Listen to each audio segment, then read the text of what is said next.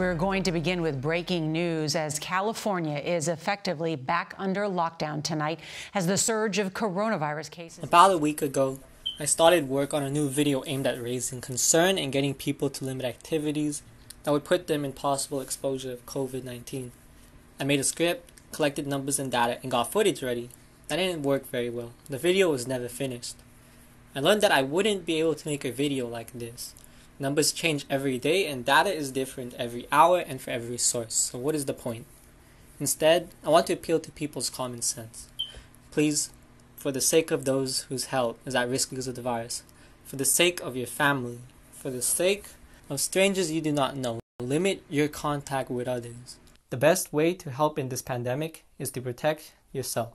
Stay 6 feet away from people, maybe even a little more. Am I safe this distance from you?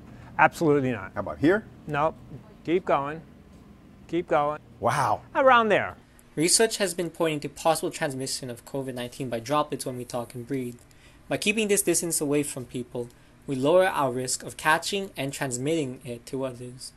Wear a mask. Now, assuming you wear a mask, you also need to be aware of the actual protection a mask provides, and also its limitations. It is best for protecting others from yourself rather than protecting you from others. When wearing a mask, the air you breathe out still penetrates out from the mask through the fabric and also through leakage. When you sneeze or cough, the air also travels a much greater distance from you than when you're just breathing or talking. This is why it's so vital we use social distance when in public, whether it's strangers or with friends.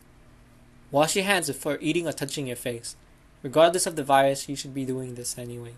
There is no conclusive information on how long COVID lasts on various surfaces. So if you do touch any public surfaces, remember not to touch your face, the front of your mask, or phone without washing your hands. If possible, I would disinfect your phone afterwards with alcohol or soapy water if you use it in public.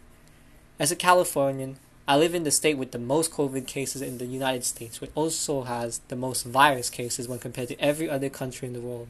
So to all my fellow people, I want to tell you to stay safe. Someone could have the virus but appear perfectly healthy and you would never know. Just because you are young does not mean you are invincible. Just because you don't personally know anyone who's had it does not mean it is not local.